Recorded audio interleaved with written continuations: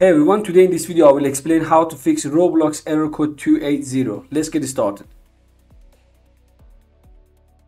Open up your web browser and then copy this given link in my video description and paste it in here. And then after that, click on enter.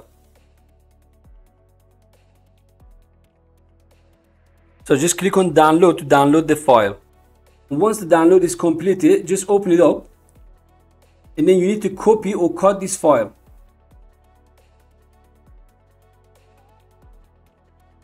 And then we need to paste it into the path that is displaying in here. So to access the path, open up your local disk drive, then Windows folder, System 32, and then drivers, and open up etc folder. And you need to paste it in here.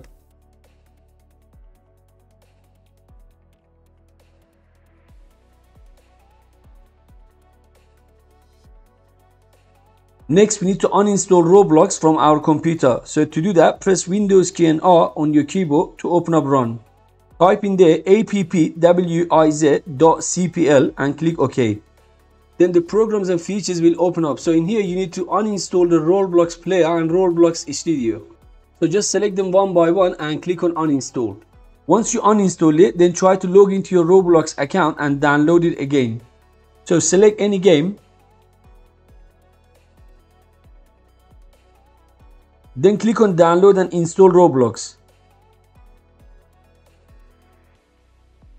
Click on Roblox Player Launcher to run it.